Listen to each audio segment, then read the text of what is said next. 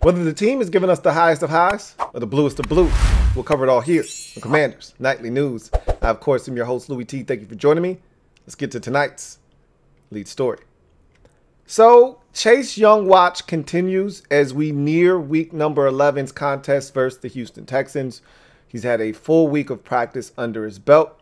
The decision will be made. Ron Rivera had a conference call with the media today. I'll share some of what was disclosed to us a little bit later on in the show. But, you know, in particular, pertaining to Chase Young, Ron Rivera said that the team will make a decision on Saturday, which has been the standard protocol for this team when deciding whether or not to activate someone off of IR. That decision usually is made on a Saturday before the game, and then that player usually plays on Sunday. Now, he has said with this Chase Young situation, it's slightly different because they could activate Chase Young off of IR on Saturday, but not necessarily play him on Sunday.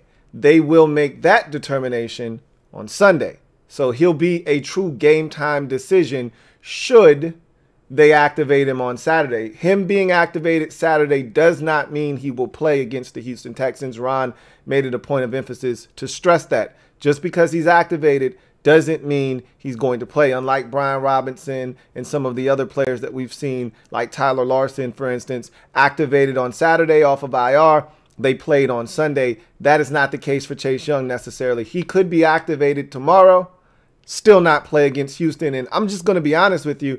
I've seen clips, and the clips can be deceiving because they're, early practice reps. They're not, team drills. They're individual, positional drills. So you may not be going 110%. He didn't look like he was firing off the snap. He didn't look like he was ready to play in a game this coming Sunday. That's just my personal opinion. I think he's still a week away. And from what I've been told, okay, the prevailing thought right now is they're going to just wait out another week because the D-line is playing so well. Because I don't want to say that they're overlooking the Texans because, hell, if that were the case, they would have tried to play him and they would have been pushing him to go against Philadelphia. I just feel like they think they're in a really good spot right now. There's no need to rush him back. They're not going to play him until he's ready. They've already stressed that. And another week would go a long way in helping him gain more confidence, more strength back in that knee. And that's what they ultimately are after, is when they put him back on the field, they want him to be able to go full bore, 110%, balls to the wall, because that's the way Chase Young plays the game of football. And they don't want him playing it any less. So I don't think he's playing this week, honestly. He could be activated on Saturday, still not play Sunday. Whether he's activated or not really is of no consequence. It's whether he plays or not that's important. If he's not activated, clearly he's not going to be able to play. But if he's activated, he could still not play. I don't think he's going to play whether he's activated or not. I still don't think he's going to play regardless. But we will see. Just something to keep an eye on tomorrow as you're watching college football or you're, out in the stores or you're out and about. Just keep a watchful eye as to what, goes on with this Chase Young situation and whether or not he is activated off of IR. So, in other news, Ron Rivera spoke to the media via a conference call. He's been doing that the last couple of Fridays. Before he was sitting down, a little intimate setting with the media and answering questions in a rapid fire fashion. I think they've decided that it's probably easier for him to do it via conference call, especially when it's a road game. You've got other things that you have to take care of, and you've got travel going on. So we'll get to what was said, some of the pertinent parts of what Ron disclosed to the media today in a second. But let's take a look at the injury report for the upcoming game. This is the final one, and we'll quickly go through this because we know pretty much what we need to know from both teams. Neither of them posted their final injury reports prior to this show, but Washington gave out the information that we needed. The Texans had not, but I was able to acquire the information that I needed off of the NFL website, and thus pretty much everybody's playing. in this game that you see on this list, with the exception of Neville Hewitt and Derek Stingley Jr. Those two are questionable. That means they could play. All right. They could play, but both are listed as questionable as of today. And so Stingley is the one that we're circling because he's a huge part of what they do defensively, obviously being a top 5 pick. They think the world of this kid. He's been playing really well this season, and he would more likely than not be the guy that predominantly covers Terry if he's healthy. If he's not, I don't know if they've got anybody in that secondary that can cover any of our receivers for that matter. And even Derek Stingley Jr. will be in a lot of trouble having to cover Terry because Terry's a savvy veteran and he's a rookie. So there's still a lot for him to learn, even though he's a very, very talented young corner. It'll be interesting to see what happens if he can go. Hamstrings are really tricky. You guys know that. We've dealt with those here with our team in particular, and how, you think you're feeling better and then something flares up with it. So we'll keep an eye on Derek Stingley Jr., but that's the big one for the Texans as you transition to Washington. Everyone's playing on this list that you see in front of you, with the exception of 3 guys. And we've talked about those 3 guys, 2 in particular. One that we were really concerned about, and unfortunately he's not going to be able to go. Cole Holcomb out. A lot of you left in the comment section that Cole was actually out on the field stretching with his teammates and off on the side field, because I had made the comment yesterday that the thing that was so troublesome for me with Cole, and maybe he's a little bit further away than they're leading on, is that he hasn't been out on the side field. He hasn't been out on the field stretching with his teammates prior to practice. That is something that we know when a guy's getting close, he's out stretching with his teammates and then he goes off to the side field and works there. That's a sign that he's getting close. Well, we haven't had that with Cole. A lot of you told me yesterday and reached out and said, hey, he actually was on that side field. I went back and I did my homework, and you guys are absolutely spot on. For all of you who told me that information, thank you so much for presenting that to me, because I was not privy to that information prior to you guys giving me that information. So this is why we're family. This is why I appreciate y'all, because y'all clean up any messes that I may make. And so Cole did, in fact, stretch with the team yesterday, did participate on the side field. So that means he's getting close. How close? I don't know. That gives me hope for next week. Obviously, he's out of this game, but that gives me hope for Atlanta next week.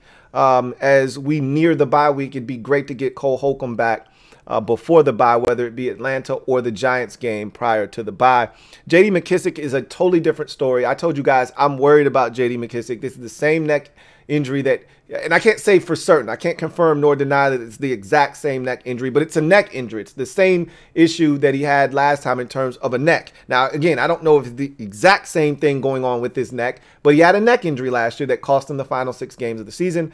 He hasn't played in 3 weeks. He won't play this week. So, and he hasn't been out on the practice field. We haven't gotten any updates on JD. They're really tight-lipped on him. And so there's some concern there with JD McKissic. The good thing is we're extremely deep at the running back position. And so it's one of the few positions on the team that, as long as we're relatively healthy, which we are, we'll be fine. With Gibson and Robinson and Williams, and then if need be, Jarrett Patterson, we're fine at the running back position. So JD can take as much time as he needs. Hopefully he gets healthy sooner rather than later, but he's out of this game. And then Amani Rodgers, I talked about him looking very, very bad at the end of that Eagles game, limping around, did not want to put any weight on that right leg. Tried to give it a go, couldn't. They're going to keep him out of this game. Up comes Cole Turner. His opportunity will come this weekend on the road at Houston, and we'll see what he does with the opportunity that he will get. But no Amani Rodgers in the lineup this coming Sunday. Everyone else is going to go on Sunday. Jonathan Williams, Antonio Gibson, Logan Thomas, Curtis Samuel, David Mayo is questionable, okay? But the likelihood is he's going to be able to go, but we'll see. Tyler Larson is going to be able to go. So no real concerns from Washington. A lot of the guys that are out have been out, and then Amani Rodgers is a guy that we were already kind of leaning towards not thinking he would be able to play this week. So that's the injury report for both teams. We'll see what happens with Chase Young, obviously, on Sunday. So Saturday first and then Sunday as well. Ron Rivera spoke to the media via conference call. Two pieces of information in addition to the Chase Young information that I've already given you was really what was put out there by the media. So one thing he talked about was Jamin Davis's growth. And he talked about Jamin Davis wearing the green dot on his helmet on Monday night's game versus the Eagles, which means he was the play caller. Somebody had brought that up, and I wasn't privy to that information. That was news to me when someone told me that Jamin Davis, in fact, did have the green dot on his helmet, because I remember very vividly a couple weeks ago when we played against Minnesota, the green dot was on the helmet of Cam Curl. So I just assumed that's what they were going to continue to go with. But I guess Jamin had shown them enough. They were comfortable with the progress that he had made to put the green dot on his helmet. And I thought, well, maybe they'll just give it to John Bostic. That's the thing that they've always said about Bostic, that he's a coach on the field. He can get everybody lined up. They love that about him. So I just assumed if it's not Cam Curl, it'll be a guy like John Bostic. But they gave it to Jamin Davis. He played every single defensive snap. I think that's the first time in his career he's ever done that. And so you're seeing the growth. You're seeing the maturation of Jamin Davis. He's growing right before our very eyes. This is exactly what they were hoping for. This is what we were hoping for as a fan base. And one of the things Ron said is that they learned how to coach him. Took them a little while, and they figured out that he's a guy that you have to ride. He's a guy that you have to be hard on. All right. You have to light a fire under his ass. And I think Jack said, or Ron to some degree said, that Jack got in his ass. Pause again. But really, started to lay into him, and he responded to that. We all know about, Jack challenging him, Ron challenging him in the media. We all thought that there was a cryptic, post on IG that was put out there. We talked about it on this show. It turned out to be nothing, as they said, but we didn't believe them. I know I didn't, most certainly, at the time, but it turned out to be nothing. It turned out to be the way that they needed to motivate him. It worked, and he's taken off from that point forward. So they figured out the Rubik's Cube that is Jamin Davis, and now they're reaping the benefits of that. So that's great to see. He also talked about, the emergence of Defoe, Derek Forrest, at the safety position. He is a guy that they have to have on the field now at this point. We've seen the growth. We've seen his maturation. We've seen the playmaking ability. As I mentioned, he leads the team in interceptions. He's probably leading the team in forced fumbles as well. I mean, I can't think of many forced fumbles that we've had this season, but I know he's forced 2 for sure. He's a guy that right now, he's necessary on the field defensively. And Jack or Ron said as much, and he's like, Bobby McCain is now the new nickel. That's going to be his new role. And remember, Bobby McCain, by trade, naturally is a corner. He came to the NFL as a corner coming out of the University of Memphis. So it's not like Bobby McCain isn't capable of playing the cornerback position. That's what he was in college. That's what he came to the NFL as. And then the Dolphins decided to make him a safety because they wanted to keep him on the field. So Bobby McCain should be comfortable making that transition. He's been playing a ton of safety. So I won't say it's a tough transition, but him just playing nickel might be a bit of a transition for him, but it shouldn't be too difficult. He's done it in the past. And I love it. I'm glad, because we were having issues at nickel. Now I want to see him actually thrive, because I didn't love the coverage he had against Quez Watkins on a 3rd down where he was playing off. And again, you don't want to give up anything cheap and deep. You rather keep it in front of you and make the tackle. But he was often soft. He was scared. You could tell he didn't want to give up anything. It was too easy on 3rd down. I want to see him be more aggressive, challenge receivers, and see if he can really play the nickel, or is he just a guy that they are comfortable having on the field, and he's not necessarily a real piece at the nickel position. We'll find out what Bobby McCain is made of inside as the weeks progress. But that's the move, moving forward. Defoe as the starting free safety, Bobby McCain now as your nickel defender. So Ron made it that official. Like this is where we're going. This is the direction we're moving in for the rest of the season. Derek Forrest is a fixture on this defense now. That's music to our ears. So that was the extent of what Ron pretty much said, or at least what we have been told by the media members that were on that conference call. So with that said, let's jump into the game plan and talk about this game against the Texans. Washington comes into the game at 5-5. Texans 1-7-1. They're a dangerous team. They got nothing to lose. I talked about that angle that you take as a team when you go into a game. No one's expecting. This is usually every week for the Texans. Nobody's expecting them to win. It's not the same degree of difficulty that we had a week ago when we were 11-point underdogs against an undefeated Philadelphia Eagles team. But every week they go into games, nobody's expecting them to win, and they have that us against the world mentality. We got nothing to lose. Let's just go out here and see what we can get done. And so you have to guard against that if you're Washington. You can't allow them to gain confidence. The worst thing you can do with a bad football team that struggles is to give them confidence, to allow them to hang around and feel like they got an opportunity to steal one. At some point, you have to put foots on necks, knees on throats, whatever you have to do to keep them at bay, you do it. And whether we start slow or not, at some point, you have to pull away from them. I'd like to start quickly, but honestly speaking, you want to be able to establish that this ain't your day. Maybe next week, but today ain't your day. It was fun watching, the episode of Command Center this week with Ron Rivera and Logan Paulson and them breaking down the film of the Texans in particular, because there were some interesting tidbits that you were able to gather there. So if you're not watching the Command Center, the best episodes are the ones where Ron Rivera, and that's usually the Thursday episode, if I'm not mistaken, where Ron Rivera jumps in there. They look at some film from the past game, and then they look at some film. They go to Rivera's office, sit down, watch a little bit of film of the upcoming opponent. So they talked about how the Texans stop the run and what they have to do to be able to stop the run.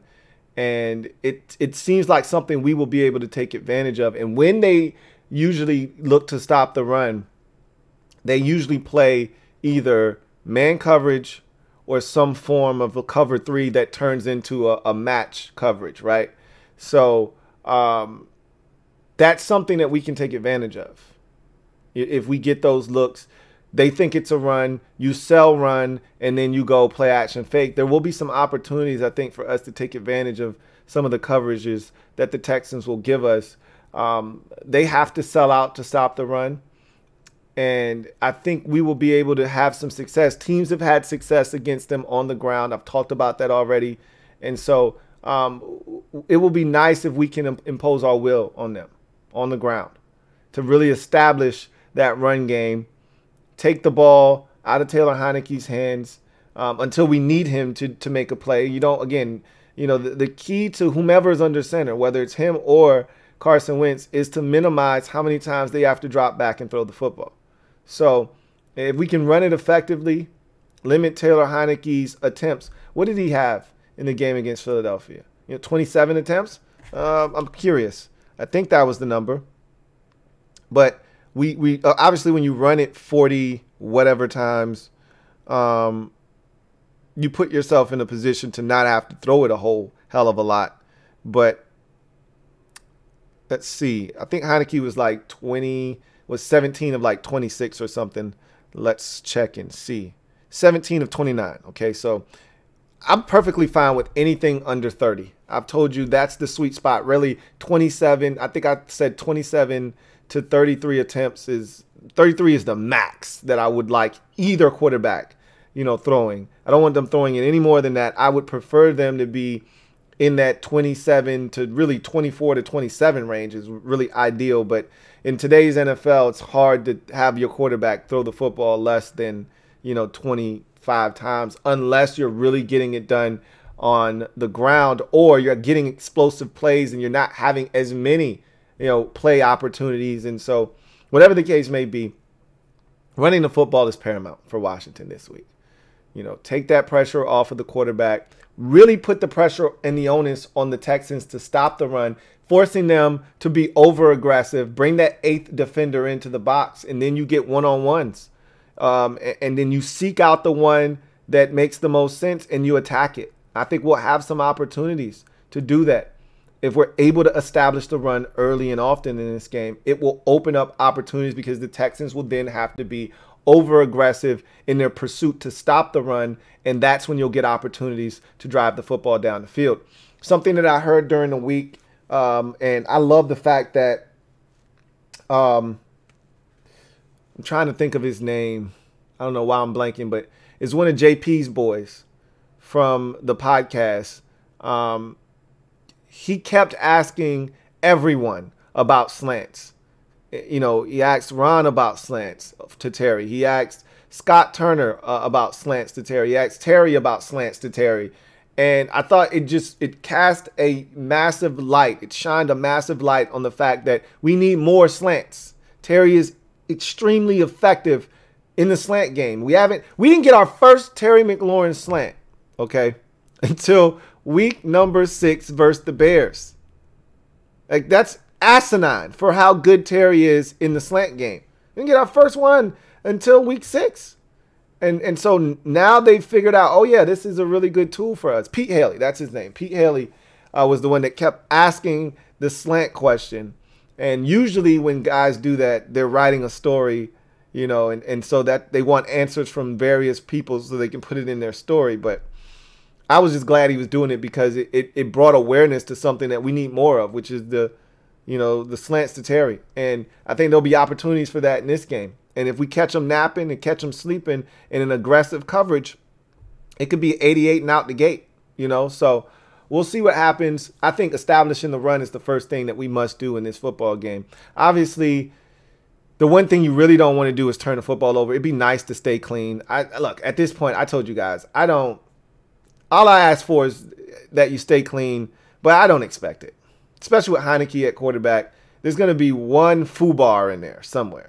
He's thrown a pick in every single game. He even added in a fumble last game. Again, that was not his fault. There was nothing he could do about that.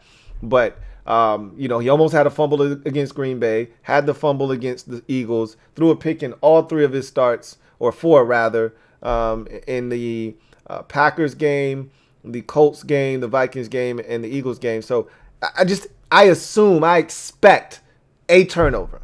Okay? If you turn it over once, fine. All right, but that's not the goal. The goal is to be clean.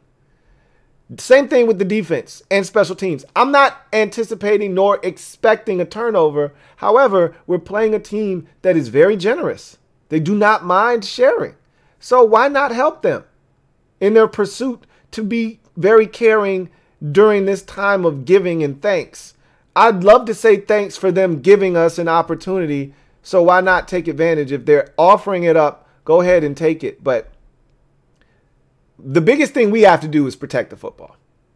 If we play a clean game, I find it very hard to believe that the Texans can beat us. I find it very hard to believe that they can beat us. Over the last 6 games that Washington has played, we are right now 6th in the amount of points given up per game. Like, we're not giving up points. I've talked about this already. If we would have just scored 26 points every game this season, right now we'd be 9-1. The only game we gave up more than 26 points was the Detroit Lions in week 2. Other than that, we haven't surrendered more than... So, over the last 6 games, opponents aren't scoring the block on us, okay? If you go back 6 games, we're in week number 11. That would start with the Titans in week 5. The Titans scored 21 points. The following week, the Bears scored 7 points. The week after that, the Packers scored 21 points. The week after that, the Indianapolis Colts scored 16 points. The week after that, the Minnesota Vikings scored 20 points. The week after that, the Philadelphia Eagles scored 21 points. Like, We're not giving up any more than 21 points is essentially what I'm trying to convey to you. Okay? So when the averages come out, we're giving up less than 20 points a game over the last 6 games, which is good for 6th in the league. And we're giving up yards-wise. We gave up less than 250 yards of total offense to the Philadelphia Eagles on Monday night. This was a high-octane offense, moving it up and down the field, and we gave up less than 250. Right now, we're 3rd in the league in total yardage given up in that same 6-game stretch. So if we can do that to the Vikings, who's a high-powered offense, to these Eagles, to the Philadelphia Eagles, another high-powered offense. If we can do that to the likes of teams like that,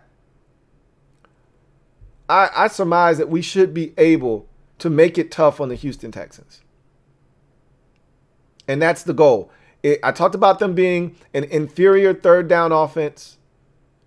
Okay, well, let's make sure that they stay that way. We're one of the best 3rd down defenses in the business. Let's showcase that in this game. Get off the field. If you're not creating turnovers, that's fine. Get off the field on 3rd downs. Get off the field on 3rd downs. Get the ball back to your offense and give them opportunities to rock and roll. The biggest things for me are don't help the Texans. Make them beat you themselves, because I don't think they're capable of doing it on their own. In order for them to win, similar to the way we had to beat Philadelphia, we had to play a damn near perfect game, and we did turn it over twice. But everything else was to perfect execution, right? Like to the script, to a T. Keep them off the field, time of possession 2-1, all of that good stuff. 12 of 21 on 3rd downs. Like, we did what we set out to do. And then we got help. 4 turnovers. We can't turn it over. Make them beat us themselves. Execute. Get off the field on 3rd downs. Get after Davis Mills. He's a guy that will hold on to the football. He's proven that throughout his career. He will hold on to it a tick or two longer than he should. That's when the mistakes happen. That's when the fumbles happen. That's when the forced throws happen and the interceptions. Get to Davis Mills. In order to do that, you have to stop the run first. That's going to be the biggest key to this game defensively, is to shut down. And look, you don't have to shut down Dameon Pierce, because he's a really good rookie running back, man. This class of rookie runners is special, and it would have been even more special had Breece Hall stayed healthy, because he was doing extraordinary things for the Jets. We see what Kenneth Walker is doing for the Seahawks. Dameon Pierce is right in that group. They were all taken in the 2nd round. If we slow him down, it puts all of the onus on the shoulders of Davis Mills. And Davis Mills isn't prepared to carry a team to victory by himself. So, slow down the running game and the rushing attack of the Texans, which will allow you to then get after Davis Mills and hopefully create a turnover or two, a mistake or two, or if at worst case, get you off the field on 3rd downs, get you into some 3rd and longs, and get him to be errant, and you get the football back. Either way, it starts with stopping the run. Attack that cover 2 defense. You're going to get cover 2 from them. On 3rd downs in particular, they love to run cover 2. You're going to get a number of cover 2 looks. They'll mix it up here and there. You'll get man every now and again. You'll get cover 3. You'll get quarters coverage. Look, every team in the league mixes it up, but they play a lot of cover 2. Okay? A lot of cover 2. Lovie Smith believes in the cover 2 defense through and through. You're going to get it. Attack it. Understand what they're looking to do. Understand the reads of the cover 2. What that corner's doing. If he sinks, take the underneath. If he's underneath, all right, if he stands pat, you go over the top of him. Like, understand what your reads are and attack them. Make them wrong whatever they decide to do. So, to me, this is pretty simple. We don't need to discuss this for 30 minutes. Run the football, establish the run against a team that has struggled to stop the run this season. That's going to force them to be over aggressive to stop the run. That will give you opportunities down the field. Convert on third downs.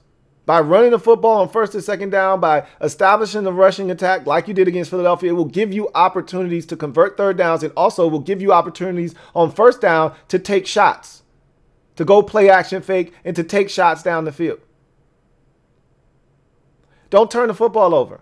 Don't help them. Play a clean game if at all possible. If you're going to make a mistake, one, that's it. Okay? You hope that it's not a costly one at the most inopportune time of the game, which it always seems to happen with Heineke in the fourth quarter. But limit the mistakes. That's how they're going to beat you if they're going to beat us. Limit the mistakes. Okay? Limit the penalties. Don't give them help. Attack their defense. That secondary is prime for the picking. Attack their secondary. If you run it, it's going to open up opportunities. Take advantage. And when those advantages present themselves, don't miss. Don't miss. And one thing I can say about Heineke, he hasn't really. When he's gotten opportunities, he hasn't really missed. Defensively, slow down Dameon Pierce. I don't think you're going to be able to stop him completely because he's such a good back. And they are dedicated to running the football. So you're not going to stop him. Slow him down. Okay, if he has 22 carries, make it for 78 yards. Okay, make them work and make Davis Mills have to beat you. You do that. I like our chances in this football game, which takes me to the final outcome. I know a lot of you want a blowout victory. You want a statement game from this team, and that'd be great. And I'd be lying to you if I said I wouldn't like a statement game where we're comfortably ahead in the fourth quarter. We're not sweating anything out. But I'm not a fool, okay? I'm no dummy. Mama didn't raise no fool. I've seen this team in action. This feels a little bit different, but I've said that before, and shit hasn't been different. I'm in wait and see mode. I do know this. I'm attaching expectations to hope this week. That's always dangerous for me. It's always uncomfortable for me. But I'm going out on a limb, and I'm going to do it because I expect this team to deliver in this football game, 26-17. It's not going to be as comfortable as I like it to be. You know, they're going to be right within striking distance with around 7 minutes to go in this game, 23-17. They're right there. We're sitting on pins and needles. They're one play away from taking the lead, 24-23. And then we put together a pseudo drive with about 7:48 left that takes us right around the 3-minute mark of the game, 2:47, kick a field goal, go up 9, and that's essentially how the game really ends. The defense comes out. The Texans try to move the football, at least get in the field goal range, give themselves a chance to kick an onside kick. We shut that down, and we win the game 26-17. What's your score and more? Leave it down in the comment section. Can't wait to read what you guys have to say and what you think is going to transpire in this game. But at the end of the day, I don't care how it is achieved. Just leave this game 6-5 at all costs, okay? Just get it done. That's all I care about. Don't care how it looks or how it comes. Just leave this game one game over 500. That is all. That is it. That's going to do it for me, your man Louie T, here on Commanders Nightly News. Can't wait to hear from you guys as to what you think is going to happen in this game. Keep your eyes peeled, ears open as to what happens with Chase Young. I'm thinking and I'm being told that next week is the week, okay? He may be activated this week, but the plan is to not play him this week against the Texans. I don't think they honestly want to start him off on an artificial surface. I think they want him to come back, play his first game on a natural surface, which FedEx Field is. So I think they're going to hold him out one more week, give him time to continue to heal, get more practice under his belt, get his legs more acclimated, and then they're going to turn him loose next week against the Atlanta Falcons. That's the prevailing thought, but we will see. Until then, you guys enjoy your weekend. We'll be here chopping it up Sunday for the game. If you're in the MOBB, We'll be here watching it together, and I'll see the rest of you for the post-game show after it's all said and done, and hopefully talking about a good guys victory. Till then, have a good one. Here comes the diesel. Here comes the diesel. There's the snap, hand to Riggins. Good hold. He's got the first down to the 40. He's gone. The 35, the 30, the 20. He's gone.